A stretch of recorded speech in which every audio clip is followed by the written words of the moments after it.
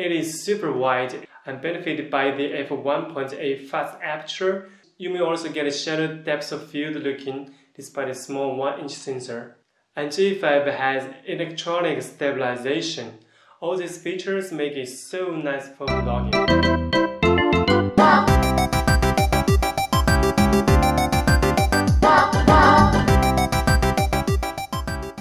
The Nikon 1 series camera zv-1 launched on September 21st, 2011, and the last model zv-5 launched on April 2nd, 2015.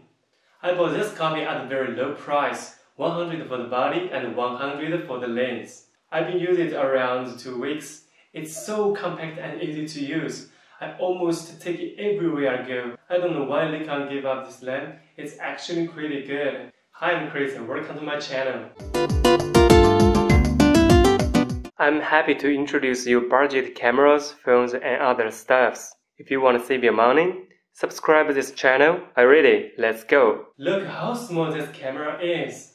This 1-inch 20-megapixel camera shoots 20 frames per second with continuous autofocus, captures 4K and Full HD video. Benefit from 3-inch tunable touchscreen. It's also a nice camera for vlogging. Technically, there are 3 dials.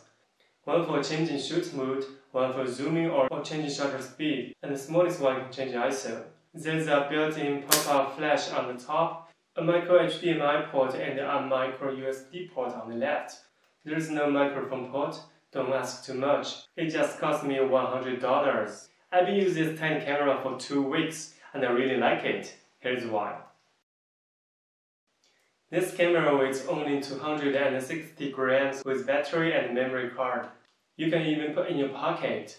As the crop factor is about 2.7, attached with 10 to 100mm lens, you get equivalent 27 to 2017 angle view range with stabilization, and it weighs only 580 grams, even lighter than Sony A7 Mark III's body. You can take it with you almost anywhere anytime without any burden.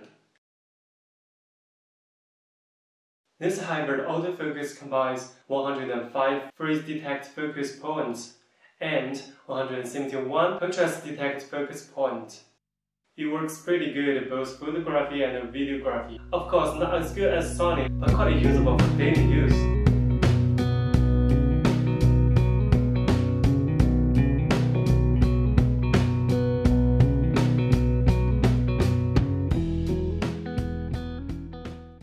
To be honest, I was a little worried before I got this little camera.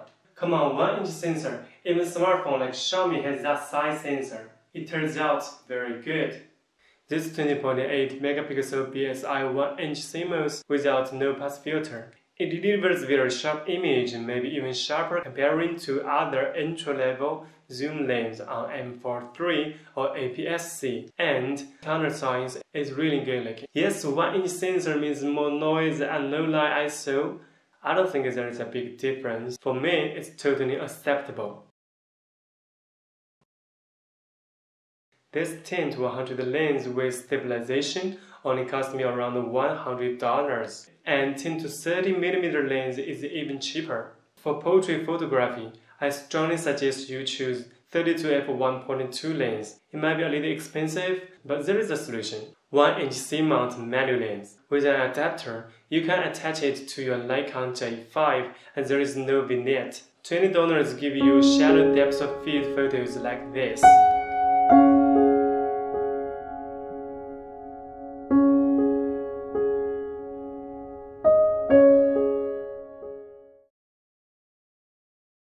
Even today, many cameras don't have it. It is so important for vlogging. Attached with this 6mm C-mount lens, you get a 16 equivalent angle view.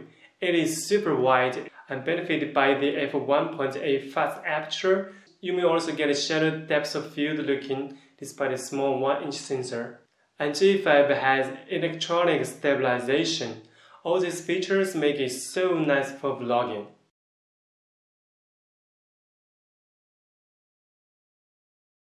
There is no perfect camera.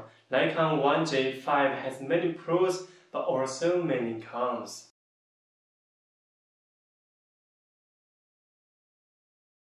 No mechanical shutter means it might be not a good camera to shoot fast-moving subject, and there is no shutter vibration. It just feels like a toy. Hand group is super tiny, low PVF, and battery life is poor, only for 215 shots. 20 frames per second, the continuous shots only last about 1 second. I don't know why Nikon do this. This camera do magnify the center part of the image when you use a Nikon's lens like this one. But if you use a manual lens, it doesn't work anymore. On this 3-inch screen, it is so hard to focus accurately. It is so frustrating. As Nikon has given up this camera life, it is not easy to get lens, at least here in China. You can only buy second-hand lens online without warranty. A Sony lens isn't cheap compared to M4 III. If you use Nikon's adapter, it makes this compact system big and heavy, and autofocus also drops down. When you flip up the screen, you cannot record 4K, and manual lens does not work anymore. If you insist vlogging with a manual lens, you can only see yourself upside down. If you want a better vlogging experience, go Nikon 6.7 to 30mm lens, which is 3 times more expensive than this one. In summary, this 7-year-old camera still offers a good quality for experienced photographers or vloggers. But if you are a beginner or you want to invest a lot on camera system, this might not be a good choice. Thanks for watching. If you like this video, please remember to subscribe and see you next time. Bye bye.